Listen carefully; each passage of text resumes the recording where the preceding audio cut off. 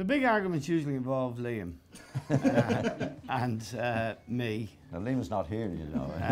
And I think it's okay. Graham Souness and I had a couple of goes as well.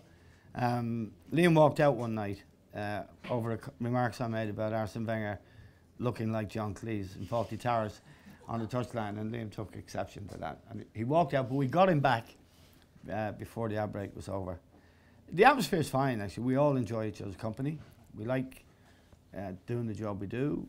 It's quite robust, and particularly if the subject, say Trapattoni, came up and Liam's involvement in that regime, then it could be, you know, spiky.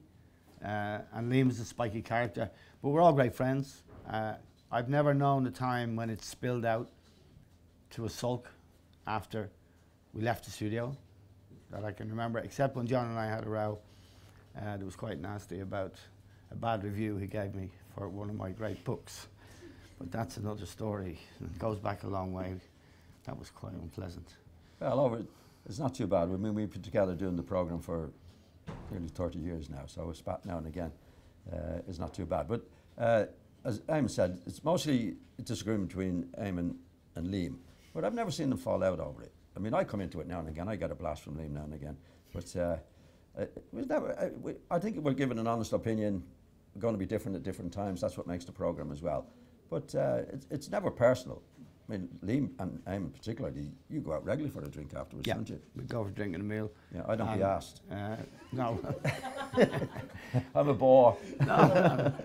We're all good friends. I think actually, not so much good friends as have a professional respect for each other. Like Bill O'Herlihy, we never socialised with Bill, but we had great respect for his professionalism, and he came at it from a good journalistic perspective.